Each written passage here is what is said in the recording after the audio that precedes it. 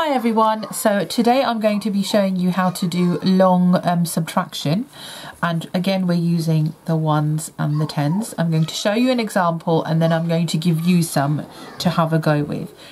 So the top number should always be the biggest number, just like with your regular subtraction, the first number is always the biggest.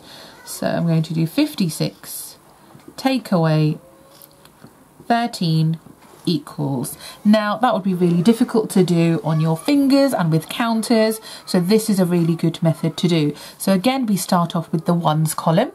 So what's 6 take away 3, and that's 3, so I add the 3, and then we do the 10 side. So what's 5 take away 1, that's 4. So the answer is 43. Now it's going to be your turn. Okay, so it's going to be your turn. So I have labelled them with the ones and tens. The first one is 26 take away 15, and the second one is 55 take away 44. Remember to always start from the ones and then go to the tens. Off you go.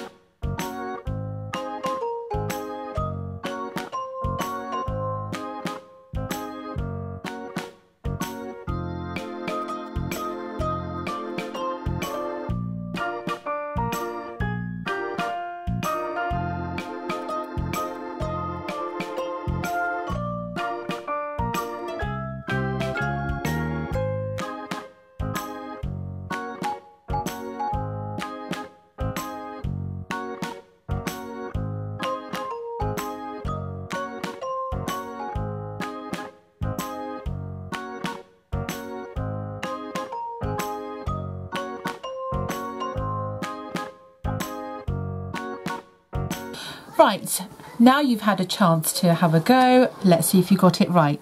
So we're going to do this one first. What is 6 take away 5? So I will have 1 left. I put a 1 there.